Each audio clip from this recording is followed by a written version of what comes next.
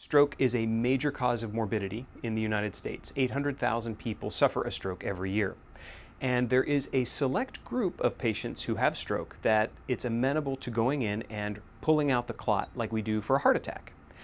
In those patients, they need to be taken from whichever hospital they're in to a tertiary care center. And during that time, you are losing brain cells. We know that if you cool cells and you put them into a state of hibernation, essentially, they require less oxygen, they require less glucose, and it may actually directly save these cells.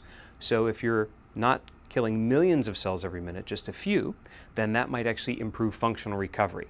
So my body temperature will probably go down to about 93, 92 degrees Fahrenheit.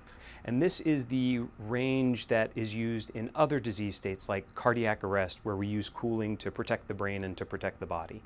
So what you see right now, it's pretty much going to hang out as is for the next 2.5 hours.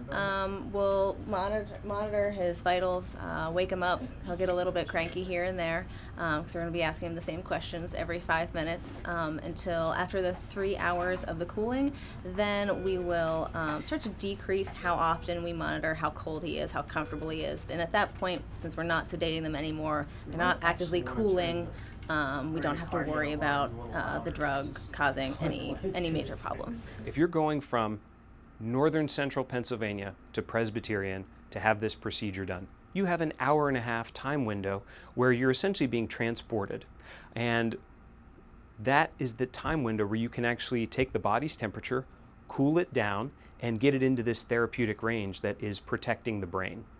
That way, when the stroke neurologist sees you, does the catheterization, you've got more viable brain cells.